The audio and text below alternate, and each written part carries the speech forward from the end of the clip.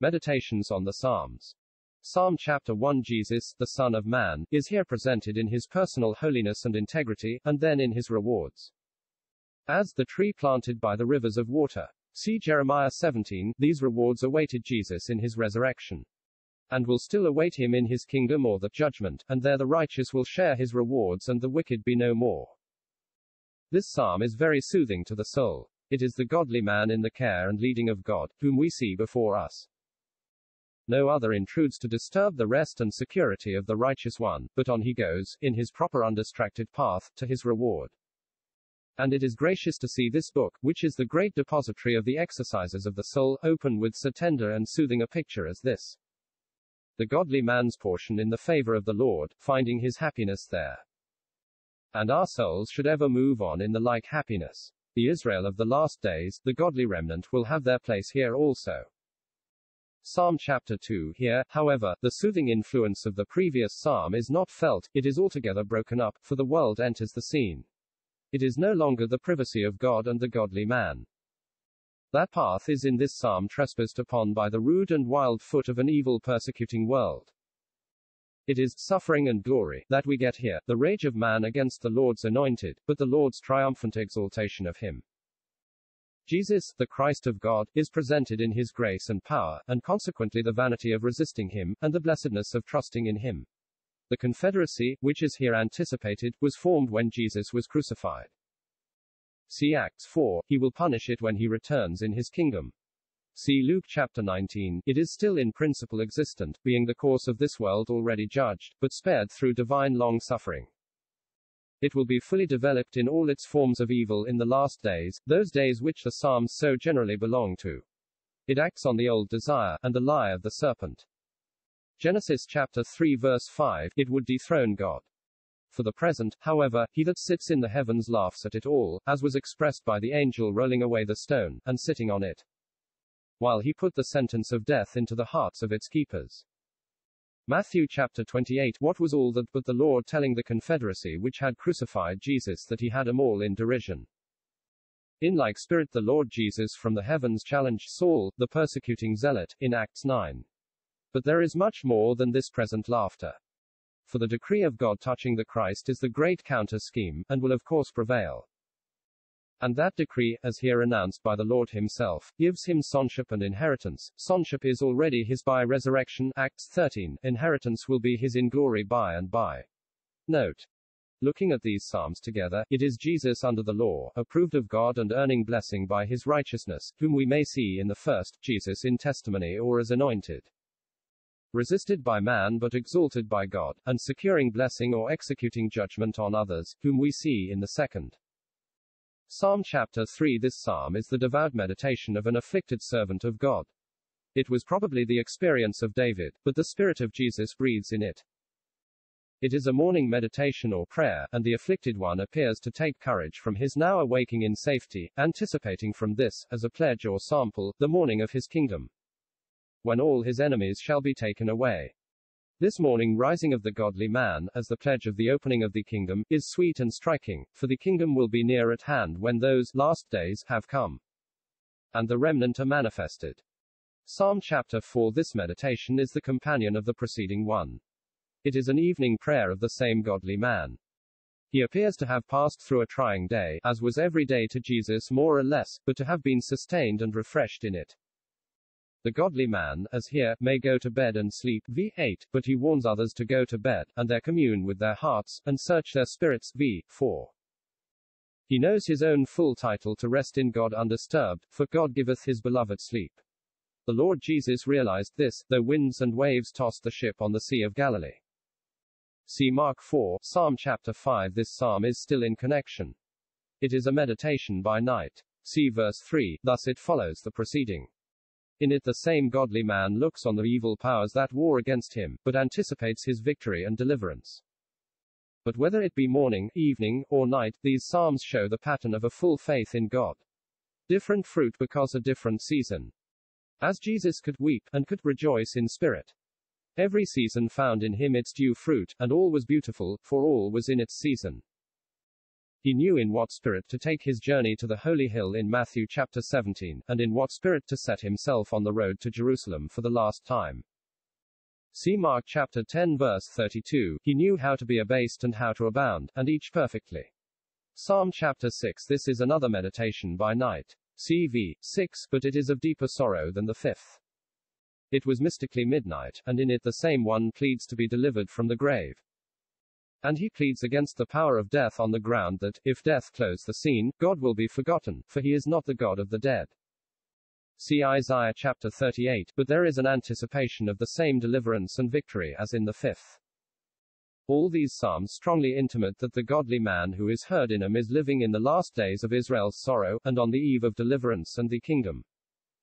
And in spirit Jesus was in those days. Psalm chapter 7. In the progress of this mystic season, we now in this psalm reach the dawn. Accordingly Jehovah is called to arise and awake v. 6, as though it were time for him to set to his hand for the deliverance of his righteous persecuted ones. It is still the breathing of the Spirit of Jesus, but, as in each of these, in company with his remnant in the latter day. But here, as the day approaches, he still more largely and more gloriously anticipates the destruction of the great enemy, his falling into the ditch that he made for others, which event, like the dawn, is the harbinger of the day, for it shall be followed by the gathering of the congregation around the Lord, as is here looked for. Psalm chapter 8. This psalm closes this mystic season, for now we reach the second morning, the eighth or resurrection day. The opening of the kingdom or the day of the Lord. It needs no commentary to show or prove this. See Hebrews chapter 2. This is the morning anticipated by Jesus or by the godly one at his rising up from sleep in Psalm chapter 3. It is the praise which had been just previously vowed. See Psalm chapter 7 verse 17. The wicked having now come to an end, and the congregation having been gathered. The Lord quotes it in reference to the Hosannas asterisk which welcomed him on his royal visitation to Jerusalem.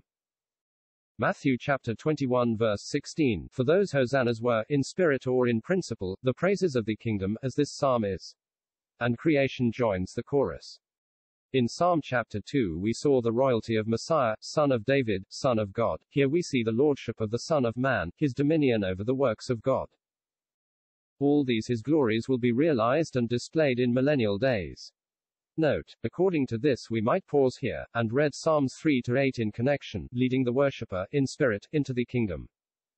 And others have observed that our history every 24 hours, the period passed thus in these psalms, is in like manner a kind of mystery. For after spending the day, at night we lay aside our clothes and enter into sleep, the emblem of death, and there abide with visions in the spirit, till the morning wakes us. And then we are clothed again, as we shall be in the second morning, or the morning of the resurrection and glory. Note, I must add another short notice. 1 Corinthians 15:27 and 28, illustrates the way in which ulterior scriptures enlarge upon, without disturbing, preceding scriptures. The apostle establishes every syllable of the psalmist, giving Christ dominion according to Psalm chapter 8. But then he goes onward. For the psalmist had left, as well as put, the universal lordship or kingdom in Christ's hand, but the apostle, reasoning upon the force of the psalmist's words, is instructed by the same Spirit to reveal a scene of glory which lay beyond the kingdom thus left by the psalmist in the hand of Christ.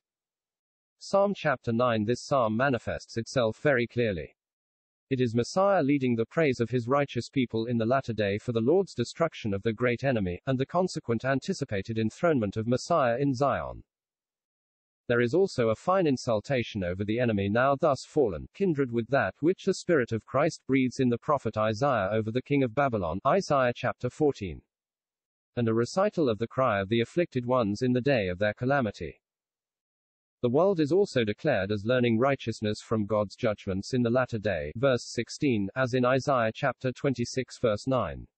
And the nature of those judgments also, the taking of the wicked in their own snare.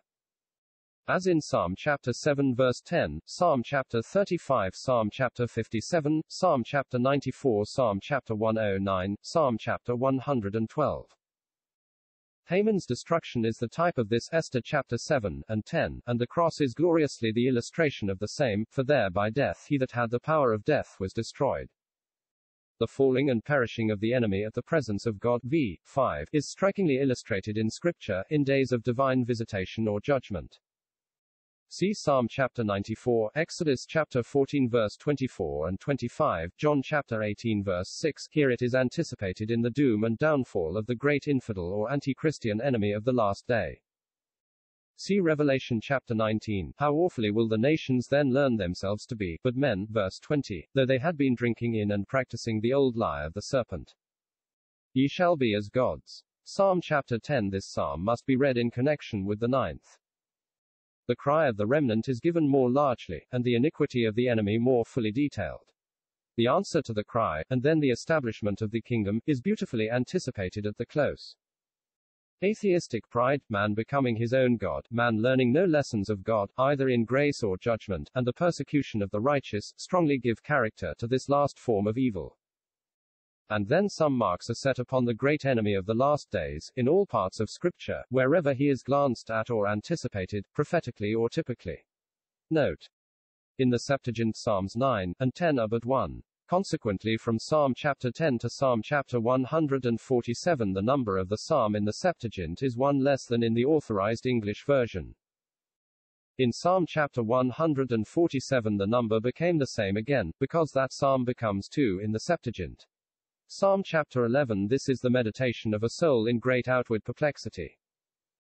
The natural securities of the righteous, the foundations of the social order, kings and judges, see Psalm chapter 82, Romans chapter 13, are giving way. But God is still in his due place, that is the soul's relief. Let God be true, but every man a liar. It is the utterance of the afflicted remnant in the last days. But Jesus was their pattern and forerunner in his sorrows from the hand of man. How different, we may observe, is the world which faith apprehends, from that which sense or sight converses with. The world scene is here declared to be all out of course, the wicked prospering, the righteous oppressed. But faith apprehends a scene where God is in all the sanctity and calmness and power of a throne and a temple, his soul loving the righteous, hating the wicked, and preparing judgments for them when the trial of the righteous is over. Such were the two scenes or worlds opened at the beginning of Job. In the seen or felt world, the adversary was doing his pleasure. In the unseen place, the God of all grace was sovereignly preparing blessing for his saint. Moses walked as seeing him who is invisible. Psalm chapter 12. This is another meditation, together with a prayer of a righteous one set in the midst of abounding evil. And that evil is evidently the evil that is to be ripe and full in the last days, as we have just seen anticipated in the preceding psalm. Infidel scoffing, such as that foretold as marking the last days, 2 Peter chapter 3, is the principal feature of it. The mourner, however, hears in spirit the Lord's answer to his prayer, verse 5, then celebrates the faithfulness of his words, that they were all tried and proved words. And finally professes his assurance that God's faithfulness will prevail even in the worst of times. This generation, in verse 7, is described in verse 8. This word is, therefore, used in a moral sense. Indeed, it must be so used from the force of the words, forever. The people or generation with which both the Lord Jesus and the remnant contend in their several days are morally one and the same generation. And from this we can interpret Matthew chapter 24 verse 34 in a moral way. Perhaps there is tacit reference there to this passage. Psalm chapter 13. The cry of a soul put to sore trial of patience, but patience is having its perfect work, for this soul trusts in mercy, and by the anticipation of faith sings of salvation. Such was Jesus in the fullest sense, he who was daily acquainted with grief.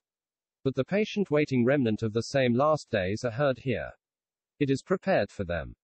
These words in the Psalms, how long, and forever, frequently express this trial of patience. His mercy endureth forever, will be the changed style of the worshipper when the patience is over and the kingdom is come. Psalm chapter 14. This psalm gives us the solitary musing of a godly soul over the atheism of the world. He recites God's verdict, verses 3, 4, upon man after making a solemn inquisition, such as he made of old at Babel and at Sodom, Genesis chapter 11 verse 5, Genesis chapter 18 verse 21, then anticipates the confusion of the children of men. When God shows himself in the midst of his generation, thus morally opposed to the generation of Psalm chapter 12 verse 7 and 8, and closes with uttering a desire for that occasion. The willful king of the last days is surely contemplated in the fool or atheist of this psalm, for the confederacy which he heads is to be broken up when the salvation here anticipated comes out of Zion. But man is man. That which is born of the flesh is flesh. And thus the apostle can quote this psalm when describing men in Romans chapter 3. For all of us by nature have the mind of the willful one, or the atheist, alienated from the life of God. Ephesians chapter 4. Thus, while this is the meditation of either Jesus or his remnant looking on the infidel of the last days, every instructed soul may use it. See Psalm chapter 53. Indeed, the language of verse 3 in the Septuagint is used by the apostle in Romans chapter 3 verse 11 to 18. Psalm chapter 15. This little psalm seems to present the righteous in the days of the fool, the remnant in the time of the last apostate faction. Verses 2 to the 5th of may be read as the divine oracle replying to the prophet's inquiry in verse 1. It is not the sinner's title to the kingdom which is here discussed. That would be treated very differently. It is the remnant, as manifesting themselves in righteousness, in contrast with the evildoers of Psalm chapter 14. See the same thing in Isaiah chapter 33 verse 15 and 16. It is character and not title that is the subject. Of course it need not be said, that the title of all is one and the same, the worthy and accepted blood of Jesus. Note. This psalm may be considered as closing a series of meditations and experiences which opened with Psalm chapter 11. For they are all the utterances of a soul burdened with a sense of the wickedness of the day, and calling with desire on God, and as clearly and surely the last days are contemplated. And those utterances are of the remnant then. The challenge in ver. The 1st of May bring to mind similar language in Psalm chapter 24 verse 3. But there the answer given to it, at the close of the psalm, introduces Messiah himself much more distinctly and personally than it does here. By this I am also reminded of Revelation chapter 5 verse 2. For we have a challenge there likewise. Who is worthy to open the book, and to loose the seals thereof? And the glorious answer there given again introduces Messiah, only in still fuller and richer and sublimer characters, as the Lamb that had been slain, and the Lion of the tribe of Judah. Psalm chapter 16. We know from the Holy Ghost, in Acts chapter 2 verse 31, that this psalm is the utterance of Jesus through David. It is the language of the Lord consciously dwelling in God's house as a priest or worshipper.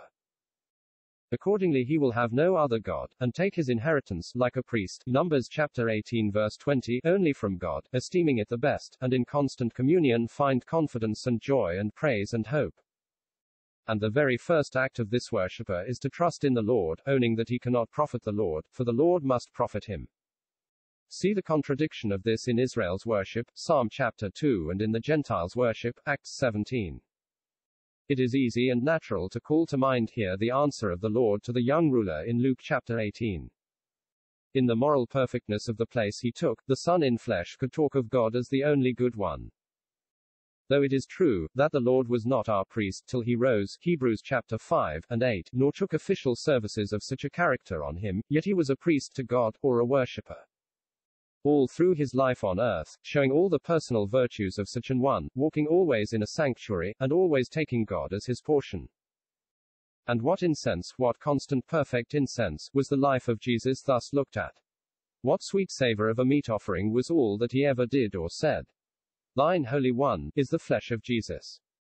Acts chapter 2 verse 27 and 31, this title for it arises from Luke chapter 1 verse 35, which separated the human nature of Jesus from all taint, and kept it in the fullest favor and acceptance with God. Psalm chapter 17. This, on the other hand, is the utterance of Jesus, not consciously dwelling in the house of the Lord, but as having come forth and met the oppositions of men. But as he had within carried himself in the sanctity of a worshipper, so here outside he is keeping himself from all evil in the midst of all, and in the confidence of this integrity. Looking for vindication from God's presence, and the rewards of righteousness in resurrection by and by, when his persecutors, who are of the world, and have their portion in this life, shall be cast down. The persecuted righteous remnant may also utter this in company with Jesus, indeed they seem to be introduced very distinctly, verse 11. Note, these two psalms thus present the experiences of the Lord very differently. In Psalm chapter 16 he enters into all the present joy of being a dweller in God's house, a priest or worshipper who felt that his lines had fallen in pleasant places, because he was inside the house with God. In Psalm chapter 17 he is outside in the trial of the world, meeting the oppositions of men, and seeking help and deliverance, and looking only to future things as his joy. In 16 the resurrection comes as the end of a blessed path, in 17 as relief from a trying and dangerous one. The experiences of his saints are according to this also. At times it is the simple joy of resurrection, and at times the hope of being relieved by that from many a present burden which fills their souls. To be within the veil, and at the same time outside the camp, is the due attitude of the believer, and full of moral beauty and dignity that is. Psalm chapter 18. This is Messiah's praise for deliverance or resurrection, which had been expected at the close of the preceding psalm. He celebrates Jehovah as his rock and his horn, symbols of strength and royalty. He recites his desires in the day of his distress, and the marvelous redemption which the hand of Jehovah had wrought for him and his Israel, when in the place of death, or amid the confederations of his enemies in the latter day.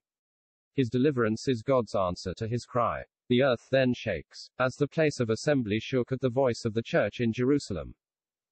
Acts 4. For the judge of all the earth will avenge his own elect that cry to him. The spirit of his mouth and the brightness of his coming will do this. Verses 8, 12, 2 Thessalonians 2-8. This psalm strikingly shows Christ in two places and two very distinct characters. For he is here both the delivered one and the deliverer. He is the one who makes this supplication, and the one who answers it. All this, of course, simply and necessarily arising from his person, divine and human as it is, from his being one with his afflicted people, and yet the Lord who rescues and blesses them. As we see him in Isa 8, waiting on Jehovah who has turned his face from Israel, and in Matthew chapter 23 Jehovah himself with his face turned away. David's deliverance from the hand of Saul was the type of this, and the deliverance of Israel, with whom Messiah here identifies himself, in the latter day will be the real deliverance here celebrated by the prophetic spirit. The rescue of Israel from the Red Sea, where the strength of Pharaoh perished, is referred to, verses 15, AMD 16, for that was another typical resurrection or deliverance. So the discomfiture of Adonizedek, who was the type of the last enemy or the willful king in the days of Joshua, is also glanced at in verse 12. See also Psalm chapter 144, Isaiah chapter 30 verse 27 to 33, and Isaiah chapter 64 verse 1 to 3, and the delivered one becomes the conquering and the reigning one at the close. The Lord strengthening him, he seems the same hand of God that rescues him, gives him victory, and at last invests him with dominion. It lights his candle, and makes him run through a troop. And thus this psalm tells us, as Paul teaches in Romans chapter 8, whom he justified, them he also glorified. For the Lord cannot stop with mere deliverance, but goes on to perfect his goodness in the kingdom. The song of Israel in Exodus chapter 15 and that of the elders in Revelation chapter 5 utter the same truth. If he translate us into the kingdom of his dear Son, it is as putting us on the sure and ready way to the inheritance of the saints in light. Colossians chapter 1, he perfects that which concerneth us. But all this is in favor of the righteous, 20-27, paying just judgment to others. That is the character of the action here. For the deliverance from the violent man will not be so much in grace as in righteousness. The sinner is delivered only in grace, through atonement, from the curse of the accuser, the penalty of sin, and the just judgment of the law. And so the Israel of God in the day of their repentance by and by. But in conflict with the enemy, they will be righteous as David with Saul. They will suffer as martyrs or as righteous ones, and as such they will be delivered. And this just judgment, this reward of righteousness and of evil, is the character of the action in the book of Revelation. See Revelation chapter 22 verse 11 and 15, as it is of this psalm. 2 Samuel 22 shows us that this psalm was the utterance of David in a fitting time, and though I have just noticed it above, I may urge it again here. What a proof does this offer of the typical nature of certain pieces of history? For the deliverance of David from the hand of Saul is here published in such a style as tells us plainly that another and far more magnificent deliverance was looked at through it. Hannah's song, in like manner, looks beyond the occasion of it. 1 Samuel 2, nothing is more common than this. And this is judged by some to be the meaning of those words, no prophecy of the scriptures is of any private interpretation. 2 Peter chapter 1, all individual events are parts of one great system of divine government. Psalm chapter 19. This is the meditation of a true worshipper of God, honoring him both in his works and his word. The Gentiles should, but did not, Romans chapter 1, have known God from his works, and Israel should, but did not, Romans chapter 2, have kept his word or his law. The true worshipper here, therefore, condemns both, and glorifies God in his two great ordinances or testimonies. The works and the word of God have these two qualities: they glorify God and bless the creature, as this psalm shows. Thus, the firmament declares the divine handiwork, but it also carries the sun which gives its heat to all creation. So the law is perfect, thus glorifying its maker like the firmament, but it also converts the soul. God's glory and his creature's blessing are equally cared for in the great scenes of divine power and wisdom. But there is no effort, no indisposedness in the earth to receive blessing from the heavens, but man is to stir himself up, as the psalmist here does, to get the blessing to his soul which the law or the word carries for him. This psalm is referred to, Romans chapter 10 verse 18, by the apostle for the purpose of gloriously identifying the ministries of the heavens and of the gospel. The service which one renders the earth is like that which the other renders the world, both so diffusing themselves everywhere that nothing may be hid from either the fertilizing or saving heat thereof. The ministry of the heavens to the earth, in its universality, is the pattern of that of the gospel to the world. And the Lord in his own divine ministry was just this also. In him was life, and the life was the light of men, and that light lighteth every man in the world. John chapter 1 verse 4 and 9. Such was the competency or quality of the light or the ministry of the Son of God. In principle it reached all.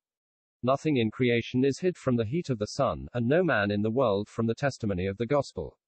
Colossians chapter 1 verse 23. Note. We get notices of presumptuous sins in Numbers 15 and Deuteronomy chapter 17, and I believe that when we come to the scriptures of the New Testament we see them in Hebrews chapter 6 and 10.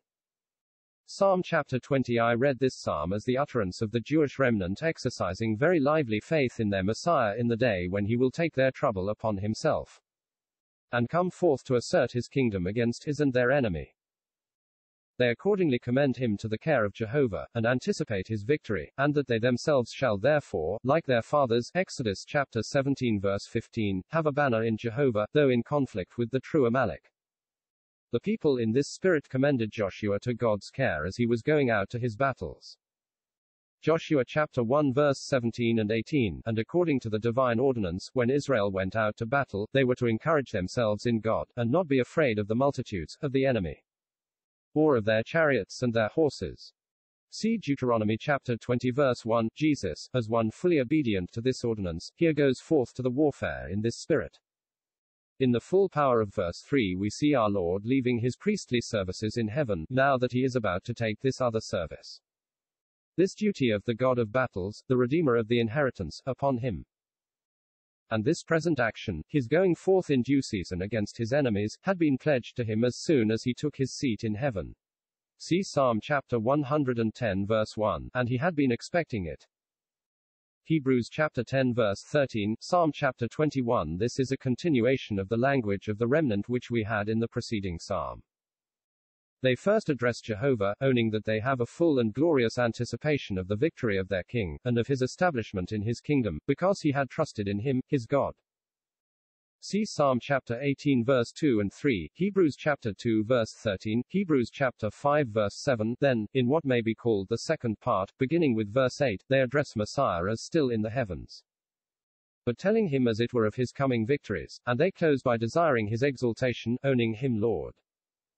His crown is one of pure gold, verse 3, that is, of unsullied righteousness, and therefore his kingdom such as will last, Hebrews chapter 1 verse 8 and 9, length of days forever and ever, verse 4. David was the type of the true king thus in victory. And David's desire was fulfilled. 2 Samuel 7:19, as here Messiah's is in verse 4. Psalm chapter 110, I may observe, is another instance of a worshipper addressing Jehovah and Christ by turns, as he sees them gloriously seated in the heavens. What characters of communion are our souls entitled to? What discoveries of heaven as it now is does Scripture make to us? What sights of glories yet to come do we get there? Psalm chapter 22. This psalm was the language of the soul of the Lord while he hung on the cross. Matthew chapter 27 verse 46, he uttered, perhaps, only the first words of it, but his spirit went through the whole. He begins as though his cries for deliverance from death, Hebrews chapter 5 verse 7, had not been heard, since he was now under the darkness of the withdrawn countenance of God. This was the death of a victim, not of a martyr. It was death under the judgment of sin. Nothing ever could be of like kind. See how the death of the martyr Stephen is different from that of the Lamb of God. Acts 7. But still the perfect sufferer entirely vindicates God, the faithful God of the fathers, and his God from the womb hitherto. He therefore still cries, presenting all the features of his present distress from the hand of men before the eye of God. See verses 7, 8, 12, 16, 17, and 18, and it is strange, how the enemies, in that hour, were fulfilling the word of God against themselves to the very letter of it. CV 8 and Matthew chapter 27 verse 43, but at last the blessed sufferer seems conscious of having been heard, verse 21, heard from the horns of the unicorns, heard, doubtless, by him who was able to save him from death. Hebrews chapter 5 verse 7, for we may observe that the cry of Jesus on the cross, my God, why hast thou forsaken me, was after an interval followed by another, Father, into thy hands I commend my spirit. That second cry would naturally arise from a consciousness of the first having been heard. And it may therefore be thought that the Lord here in verse 21 expresses his sense of having been heard by his deliverer from death. Under this he makes his vows, first, to declare God's name to his brethren, second, to praise him in the congregation of Israel, and in the great congregation of all the nations. The first he began to pay immediately on his being delivered from death, John chapter 20 verse 17, and is still fulfilling in all the saints, Romans chapter 8 verse 15. The second he will pay in the kingdom when Israel and the nations are gathered, the seed of Jacob glorifying God, and the kindreds of the nations worshipping before him. For then, as Jesus here pledges, the kingdom and all its offerings shall be the Lord's. But upon this psalm, I must further observe that while the Lord Jesus, in the days of his life and ministry on earth, was saving and not judging, stooping down and writing on the ground as though he heard not rather than casting a stone at a guilty one, yet he did refer the world in its wickedness to the judicial eye and observance of God. In John chapter 17 he does this, when he says, O righteous Father, the world hath not known thee. This same thing he seems to me to do in this very peculiar and affecting psalm.